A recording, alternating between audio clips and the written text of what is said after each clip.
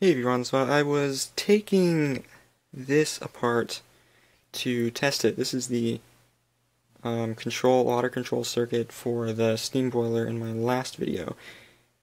I had it apart to try and fix it and test some things on it, make sure it was working. So I just wanted to make something going over how it works. It's very simple, it's not complicated compared to a lot of other videos I've saw out there. So main parts of it. You have this board. This is a board I did not make. This is what does all the actual decision making for the pump, I guess you could say. And this, you can just buy these on eBay for around $5 if you search water level control board. You can find these. And it's been pretty reliable for me so far. Worked fine. This is a pump I also got on eBay. Just a general 12 volt DC pump. And I think it can provide up to like 120 psi, so that works pretty good for my boiler. That means since I run my boiler only at about 60 psi, this pump is able to pump more pressure than the boiler makes, so it can overcome the pressure of the boiler and still put water in, so that's good. This was also pretty cheap, probably $15, $20 I think. So I'm going to go over what it does basically. Here's the pump, and this side of the pump would connect to a water bucket or water tank, and it's pumped through here. This is the connection to the boiler. So that's that. And then you have this board right here.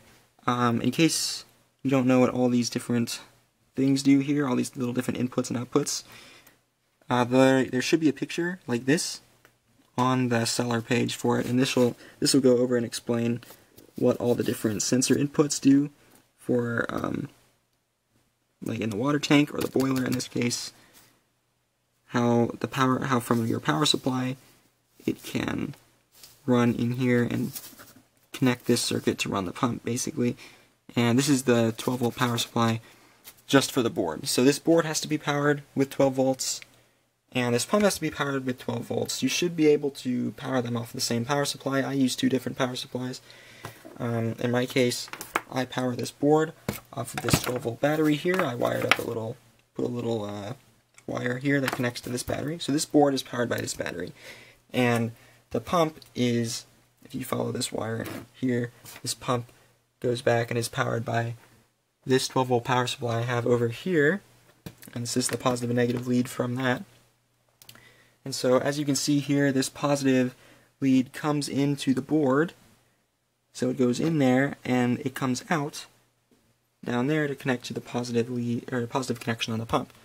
So this connection is broken, and this is a relay based on the water level in the boiler, based on the input from the water sensor.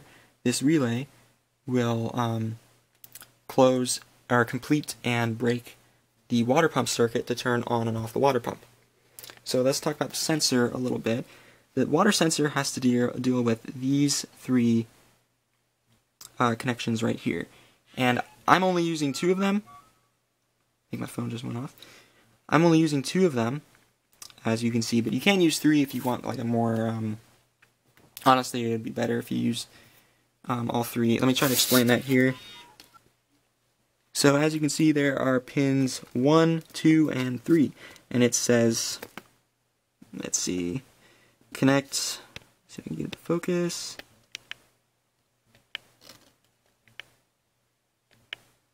Either way, it says connect. Pin 1 is de-water control. Pin 3 is draw water control. So you can kind of see what that means here. That means, say this is the tank, this is the middle lead, and let's say, for example, if you have it connected in this 3-wire setup, and this is the water level, when the water level reaches the top lead here, or the top connection, when it reaches that wire, it will cut off, and when the water drains down below this first pin, this is actually pin number 1, this is pin number 3, and the middle pin is pin number 2. When it drains down below pin number 1, the pump will kick back on. So you have a little bit of leeway here, I guess, so the pump isn't constantly flickering on and off right when it's around the top water level. Since I'm only using two of these, basically it'll make sure that the boiler fills up to this top point, and as soon as it goes down below that top point, it'll kick right back on. And the only issue with that is that it leads to the when the water is right kind of in there, not fully up to that part yet, it'll kind of click the pump on and off really fast, which is kind of annoying, but it hasn't been too big of an issue. And again, if you really wanted to remedy that, you would just use the 3 pins and put this a little lower down in the boiler coil, so that way the water has to drain down to a certain point before it kicks back on again. But that was just too much for me. It's not really necessary for what I'm doing. So basically, these 2 connections here, these just connect to the positive and negative connection on the spark plug that I showed on the boiler in the last video. That's all these do. So when this circuit is completed by the water, then the pump will cut off, and when the when the connection is broken, meaning there's no water there in the boiler, the pump will kick back on. That's all it really is. It's much more simple than other things. I've seen other people control it with, like, I think, like, Arduinos and whatnot. It's really not necessary. It's a bit overcomplicated, I think. This is pretty good for a water control pump. You can probably do better than a spark plug, because spark plugs will rust eventually, I think. Depending on what kind you use, maybe. I don't know. But it's been a pretty reliable way for me to control the water level in the boiler, and it's worked so far pretty well. I've had one issue with it, trying to figure out what that is, but otherwise it's worked fine, and I think this setup would work fine for anyone trying to repeat it. So real quick, I'm going to go ahead, plug in the board here, and kick on the power supply for the pump, and just demonstrate that when these wires touch, you'll hear the pump cut off. It's pretty loud when there's no water going through it. It's pretty loud when there's water going through it, but, you know, I'll just show you here. Alright, so I'm going to turn on the pump. There's lights on it too, by the way, when you turn on the board that indicate when the pump is on, when it's off. Or when both lights are on, the pump will be on. When the red light's on, the pump's on. So I'll go ahead and show you that. You can see the red light. It'll turn off when I touch these 2 things together.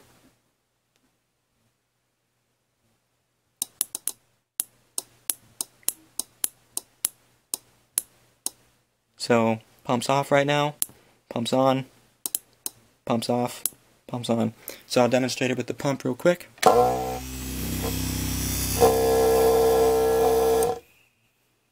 Pump's off. Then when I disconnect these 2 wires, it'll turn back on.